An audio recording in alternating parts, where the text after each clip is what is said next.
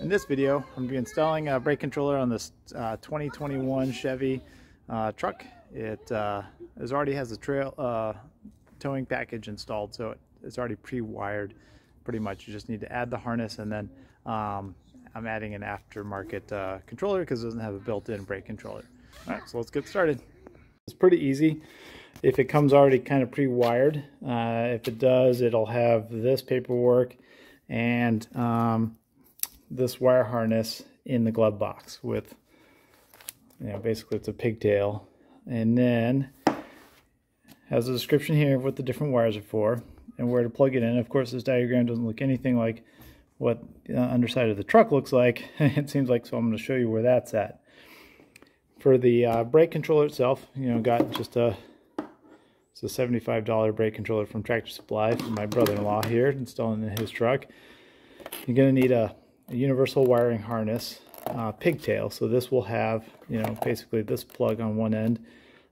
It'll match for this this plug here, but then I'll have loose wires on the other, so you can wire it into the pigtail from the truck, which I've already done. Unfortunately, I didn't really show you that, but here it is, wired together. So now, very easy to do outside of the truck, obviously. I use these weather connectors here. I just prefer them all the time. They shrink down and they seal really well. They're just a very good connector. And when they harden up, they're pretty solid connection here. I've never had any problems with them. Indoor, you don't need these fancy wire connectors, but this is what I just have all the time, so that's what I use.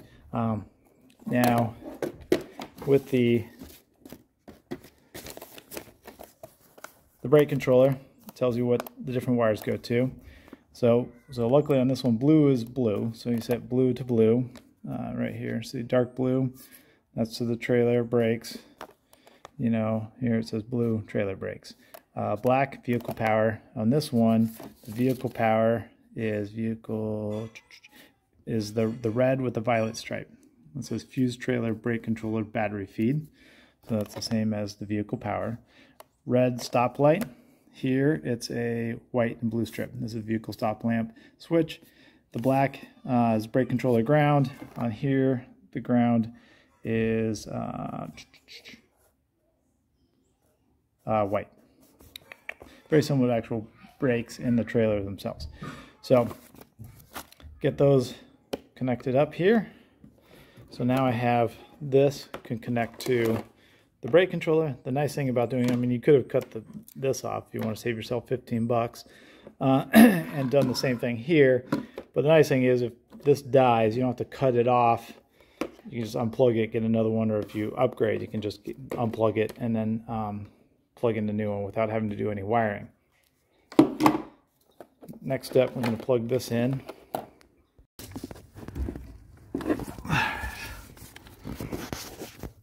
Okay. So right next to the brake pedal, some wires here, there's some vents. This gray thing right there is it. Now you have to take this out, which is, I guess a handy feature, and to plug in the harness. So I'm going to do that right now. Okay, the next step is to mount the actual brake controller. You can see the wires hanging down right there. Once I get this thing mounted, then I'm going to clean up. But basically the idea is I'm going to put probably right here. I'll double check. I checked behind here to make sure there's nothing in the way. There isn't. There's some metal, panel reinforcement on the backside, but there's no wires or anything like that. So I'm going to put this in. We have some, the brake controller comes with some screws.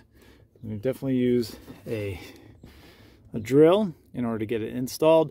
They're 1/4 inch head on this screws, and drill it in. Now you can put it on wherever you like. My brother-in-law and sister-in-law are right-handed, so it makes sense to put on the right side of the wheel. The brake controller can be mounted in any angle. Some of them need to be mounted horizontally. This one doesn't need to be mounted horizontally, so we're good there. Another option would be to put it over here. I don't see any options to mount it into the dash. I looked for that as being you know, potentially you could cut a hole in right here or something like that, depending on what's behind it. But I don't see any cutouts for a brake controller, so that's where we're going to do it.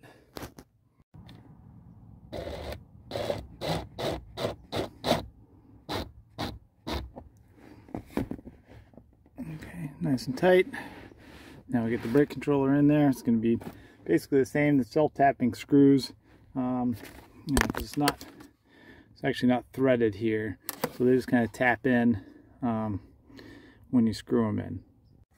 All right, I can do this one-handed, I guess, on this side.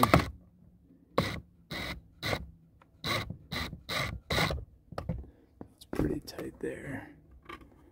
And then I'll have to do it by hand on the other side because I can't get the drill in. Alright, installation is complete. We'll just try it out here in a sec. I just got the wires up, and I just zip tied the wires to themselves, kind of as a bundle, and then zip tied them to this vent thing right here. That'll keep them out of the way.